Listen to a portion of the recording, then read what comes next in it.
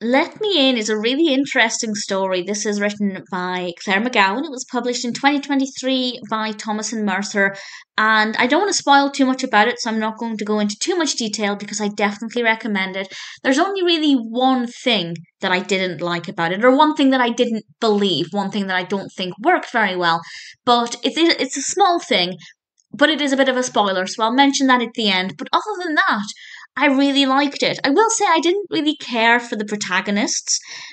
Helen and George, they're a married couple who are moving to their new home in Cornwall. I didn't dislike them, I just never really cared about them. I never found that I was getting behind their journey in any emotional way, but there are other characters I did really like. So it's not ideal that I didn't love those characters, but it was enough still for me to keep reading the narrative. The story is so compelling that it didn't really matter to me that I wasn't that bothered about Helen and George.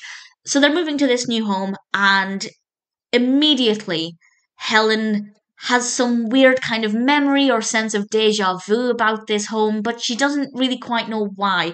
And then when they talk to people in the village, there's definitely something very mysterious about this home and the history of the house. And we do begin to learn things quite early on. We get small bits of the puzzle fed to us to kind of, hook us in and keep us interested. But I don't want to give away anything at all because I don't want to spoil it too much. But certainly that mystery element I was really interested in. I also found it to be very unpredictable, and that's always something that I really love.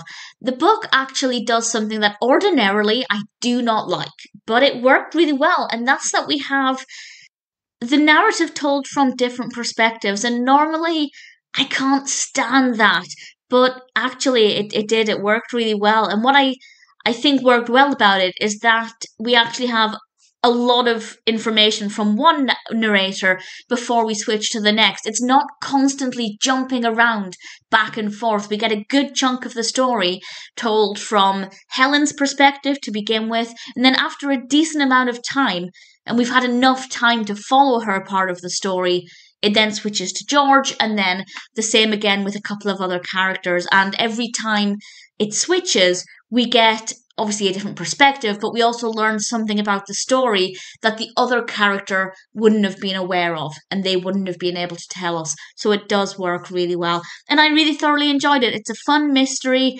It's very well written. It's very suspenseful. And apart from one tiny thing I'll mention in a moment, I don't really have any complaints. If it sounds like your kind of story, it's definitely worth checking out. I really enjoyed reading it to the extent where I've actually just put another Claire McGowan book on my Kindle. I can't remember which one, but I'm looking forward to checking that one out too. But for now, I really, really thoroughly enjoyed Let Me In.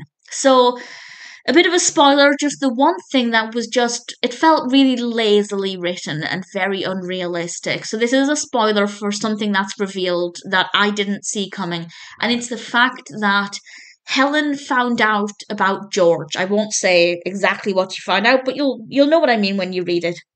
And she then tracks George down, and all she knew about him was his first name, the year-ish he was born, and the fact he lived near the Thames. That's all she had about him. And this was in, I think they said 2004. Certainly it was early noughties, and obviously social media stalking definitely wasn't a thing compared to today. And yet she managed to find out which university he went to.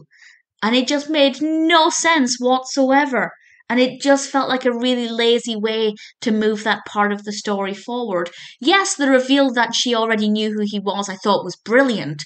But the way that came about was just, I almost want to say impossible. There's no way she could have found him based on that little information.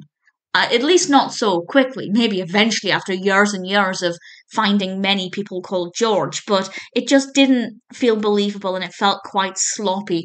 It might have made sense if George had never moved out of the area, or if perhaps he'd grown up with his birth father and his birth father had known about him, then that kind of would have worked. There are other ways that this could have been done, But based on the information that Helen had, I just don't believe it. And it really annoyed me because it felt really sloppy and really lazy and unrealistic. But everything else worked so well that I'm willing to overlook it. Ultimately, that aside, Let Me In is a novel that I really thoroughly enjoyed.